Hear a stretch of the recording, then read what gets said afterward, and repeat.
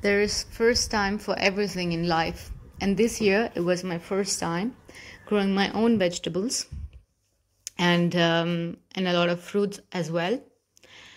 So here I am harvesting my potatoes. It was a hard work, one whole day, taking out all the grass, weeds, and taking out the potatoes, digging them out.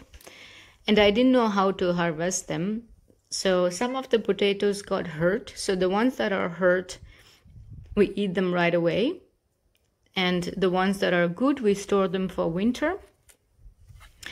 And it was a lot of work that I felt very sore the next day, but it was totally worth it. And one of the traditional food of Austrians is potato salad. They call it Kartoffelsalat. And I didn't know how to do it. So as we have a lot of potatoes now, later that day, my sister-in-law came by and showed it to me how to make it. And it tasted very, very good. Somehow, the foods that we grow by ourselves taste different than the food we buy from the shop.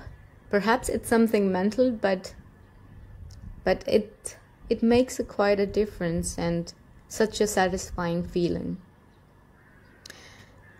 So I had cooked all the potatoes and peeled them and cut them, and my sister-in-law came and showed me how to do the rest of the things. A lot of Schnittlauch is one of the herbs, and onions, a lot of them also. Everything's from our garden.